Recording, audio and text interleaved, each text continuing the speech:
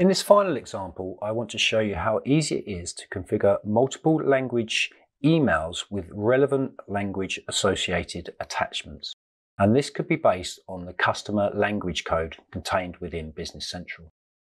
The first area that I've clicked on is my report setup, and for the sales order, you can see that I've attached two separate language variant attachments.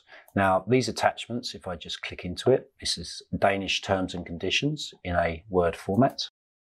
And then if we just look at the second option that we've configured, we've selected to attach our English translated terms and conditions, again, based on the customer language code within Business Central. So if I just now go into my setup again, and if I select miscellaneous and email templates, again, we've got two different setups for the sales order.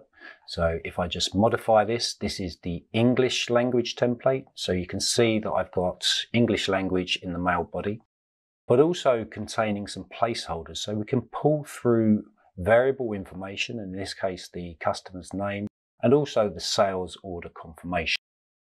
And just to show you the Danish version, if we click into that, and then if I click modify, you can see we've created a Danish version equally of the language contained within the body of the actual email. So let's put that to the test.